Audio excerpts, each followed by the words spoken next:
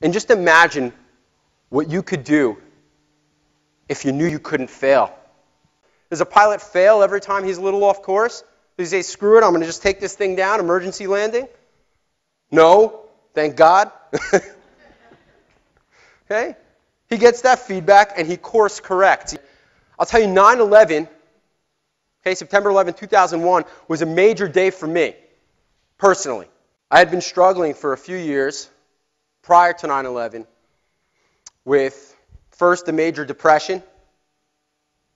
Okay, major depression. And that turned into substance abuse. As we're talking and figuring out what's next for me, TV's on in the kitchen. What happens? A plane hits the World Trade Center. Then what happens? Second plane hits the World Trade Center. Everything changed in an instant for me. Okay? That was it. There was a complete shift. And I never looked back. We say we want to change something about ourselves. And we talk about the long, hard road ahead. One day at a time, right? Okay? Change is difficult. Change takes a long time. I'm here to tell you that's not true. Change is instant. If you don't believe me, if you think for some reason that I'm off the mark here, go to a hospital. Go ask someone who wakes up in a hospital if their values are maybe a little different than the day before.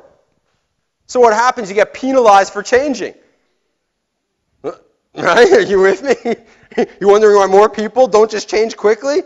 At least if you take that long, hard road, it's one day at a time, okay? At least you don't get penalized that way. You wake up different one day, you're going to be an outcast. What I'm really saying is we don't do anything in life because we lack a certain belief. There's a belief there that's making us do it. Why am I not losing weight anymore? What kind of answer is your brain going to generate? So you started off, you're exercising, you're doing the right things, and you're not losing weight. And you say, why am I not losing weight anymore? Now, unless you got a damn good belief system in place, what's going to happen? Your brain's going to say, because you're always going to be fat loser, right? Okay? We can laugh, it's okay because we're in a group. At the end of the day, how important is it really to look good in a bikini? Okay, or have a beach body, or have a six-pack? Seriously. How does that really feed into who you are as a human being? Who you're going to be 40 years from now? Is that a big why? Is that a major why that's going to make you change everything? No. Okay? So I understand that for many people who want to lose weight, there's a part of them that wants to just enjoy food. Right? If you want to know the key to this whole congruence thing, it's really being a good negotiator. Finding out what these two parts want, and then finding that middle ground. Okay? And doing this inner negotiation. So my first thing for Nutrition 101 is if it's bad, don't eat it. Eat real food. Vegetables and fruits. Everybody's like, come on, tell me. I have friends all the time. You know, how do I start eating better? I'm like, eat more fruits and vegetables. No, seriously, what do I do? Right? You can't think without fat. Your brain needs fat. It needs to ingest fat in order to work. Okay, so if you go on a fat-free diet and really go off the deep end, not only are you going to be depressed, depleted, and everything else, but you're going to be stupid because your brain's not working. There's a reason that those foods are so addictive. The companies that manufacture those packaged goods have a formula figured out, just like a good drug dealer, that makes your body crave those foods. A specific ratio of fat, salt, and sugar. So unless you want to turn your kid into a crack addict, okay, I'm being a little facetious, but I'm also being serious, don't give it to him.